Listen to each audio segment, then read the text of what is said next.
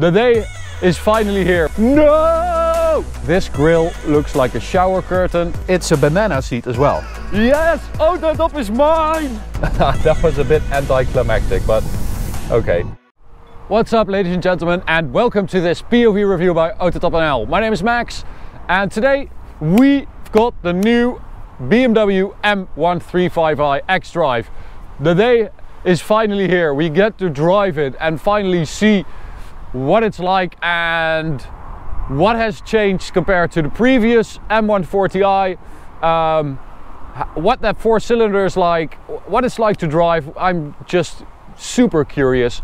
So today I'm going to show you the spec we've got it in, then we'll take it for a drive along this road and towards the Autobahn for an Autobahn blast, of course. But before we begin, don't forget to subscribe and hit the notification bell to receive updates when we upload a new video, and follow us on Instagram at AutoTopNL. Okay, so well, let's start with the spec. We've got a mineral grau, so dark gray, M135i today. Of course, with being an M Performance, we get all this cerium gray on the outside, on the mirror caps as well, on the grille. You have seen, I presume you have seen my video of the M135i in the closed room when we weren't able to drive it, but look around, walk around, touch it, feel it. So I'm not going to go deep into that, but I will say that in this color, this mineral grau, I think it looks a lot better than in that Misano blue we had.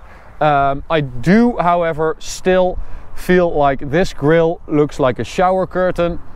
I don't really like it, but I have seen the M Performance version with the black grille, and I think that looks a lot better. So if you would get it in this gray with black stuff, black M Performance stuff, I think it would look a lot better already.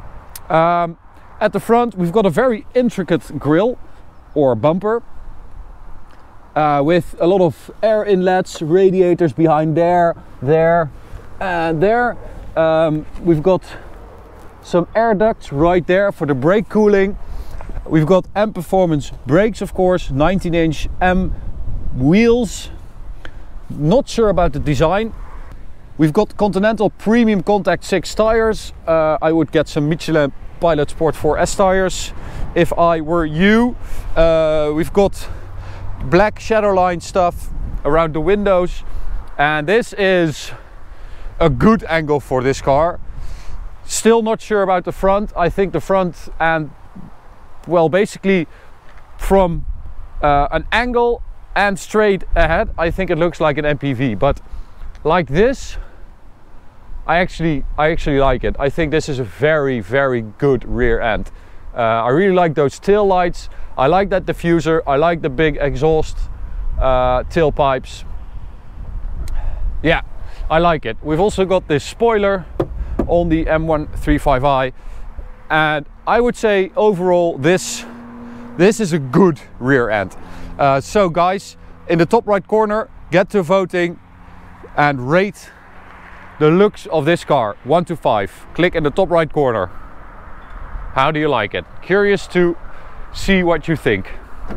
Okay, so on the inside, we've got a magma red interior, which is really cool, combined with that gray outside. We've got the sport seats, optional sport seats, which are really good, quite comfortable, but really snug.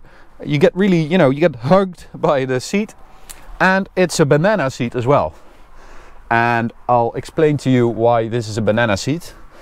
Because the back rest, it curves, as you can see, it curves towards your head. And that means that when you sit in it, you can actually lean your head against this part of the seat, which is really nice and comfortable. That's something that most bucket seats don't have. So that's really good. It's also perforated in this pattern down here. It's really nice. I really like this leather, this color. These seats are great. So the rest of the interior, it's very recognizable, because practically every BMW has this interior now, but I think it works best in the 1 Series and in the 3 Series, I would say. Yeah. Okay, so let's take a look at the engine.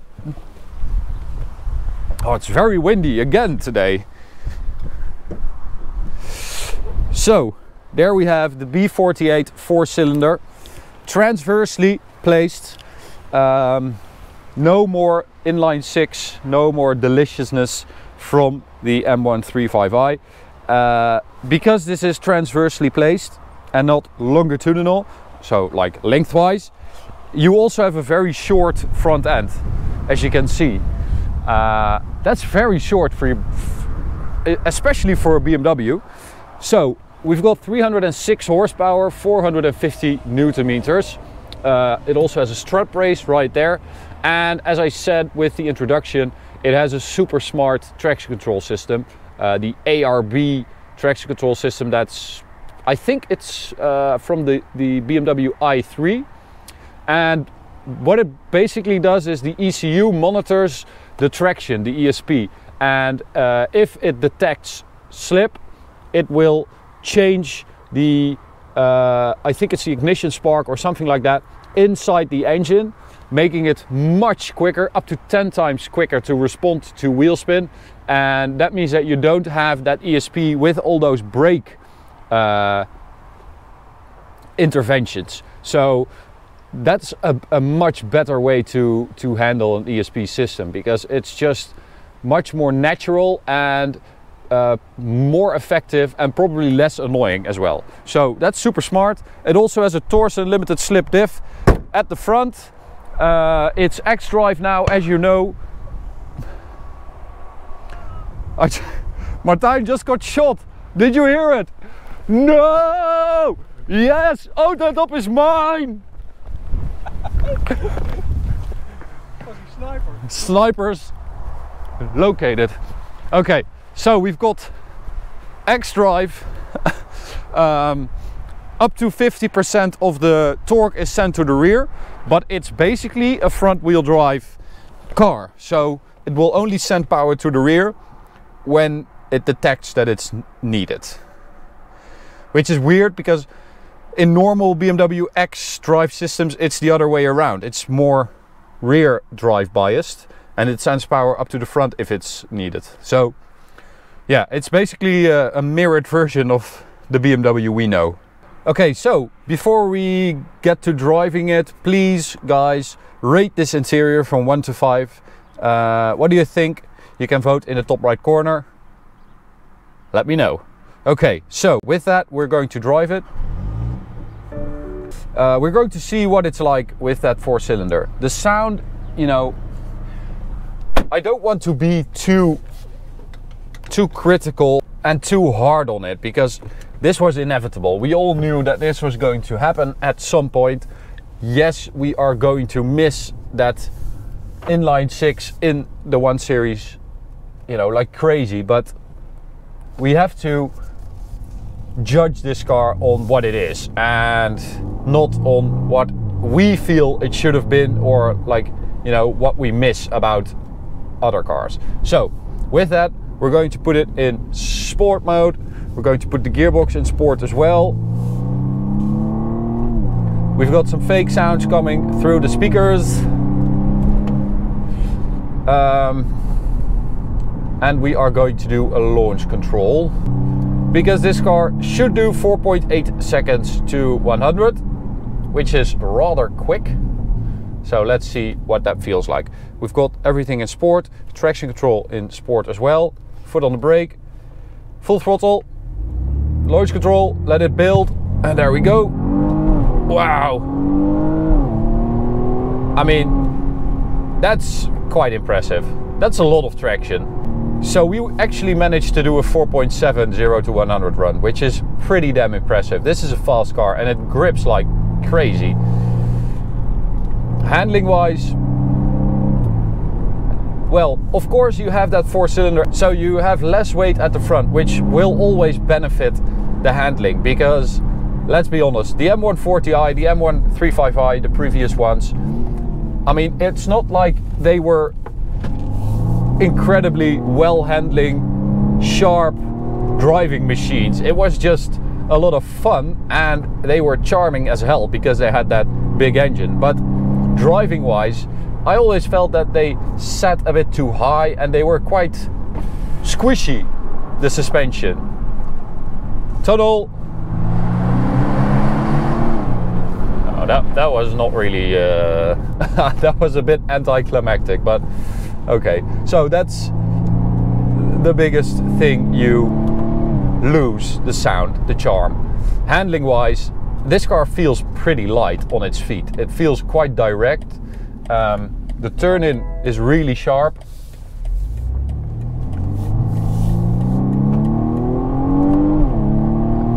The gearbox, we've got an 8-speed Steptronic gearbox. It's the ASIN unit we also experienced in the X2 M135i. I hated it in that car, but it's a lot better in this one. It feels a lot sharper, a lot more alert. The shifts are not that, you know, head bogging, crazy. It's a lot better. It works better in this car, or they have just improved it a lot. So, towards the Autobahn, and let's see what it's like at high speeds. And let's see what it's like on this on-ramp. So, 80 kilometers an hour, a little bit of understeer, a lot of understeer, and full throttle. So, what can I tell you about the previous M135i and the M140i? They felt like a lot bigger. They felt like they were a lot bigger when you were on the Autobahn at high speeds. They are really, they are really planted. This, however, it's all over the place. It's a little bit windy, okay, but it's like, well, I don't know what this is. Maybe that's the tracks from the trucks as well, but I'll try this. No. It's searching for the right path and not finding it. That was 259 and the limiter as well. I mean, the speed is very impressive. The torque is very impressive. This car, it drives like a bigger car regularly, but when you get to higher speeds, it starts moving around, and that's not that confidence inspiring, I would say. It is impressive performance wise because this car is 0.2 of a second slower than the M135i of Martijn. So that car had 320 horsepower and a 6-cylinder.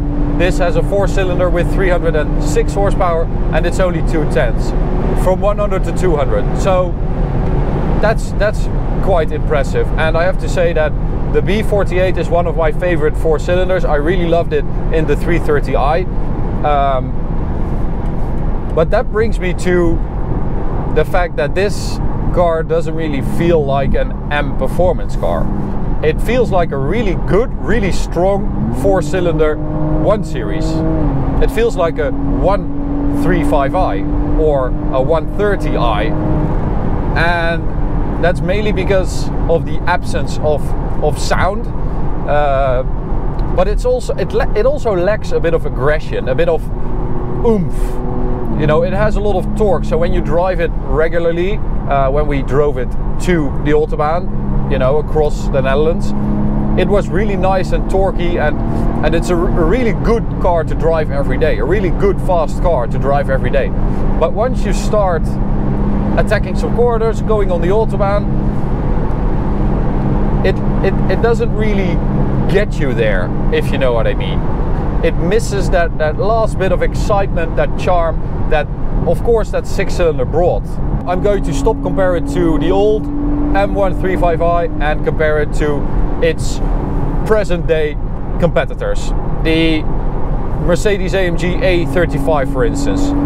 You know, same horsepower, this has more torque, and it feels more torquey, and it is faster. It's 0.7 faster from 100 to 200 kilometers an hour than an A35. That's impressive. And you should also compare it to those cars, you know, to an to an A35, to an Audi S3, to a Golf R. Back in the day when everything had, you know, 6 cylinders, 5 cylinders, that's where we came from, and BMW held on to that inline 6 for a long time. So I'm thankful for that, and I knew this was inevitable. All in all, it's just a better car. But I just missed that 6 cylinder. I can't help myself. I really wanted to be objective and try not to care about that 6 cylinder. But you're just confronted with it every second when you drive this car. It's a really good car. It's a really good 2-liter 4-cylinder old hatch. But it doesn't make me smile like the old ones did. And that's it for this review, guys. I hope you enjoyed it. You can subscribe by clicking the big button in the middle. You can also check out this video or go check out this playlist. See you at the next one. Bye.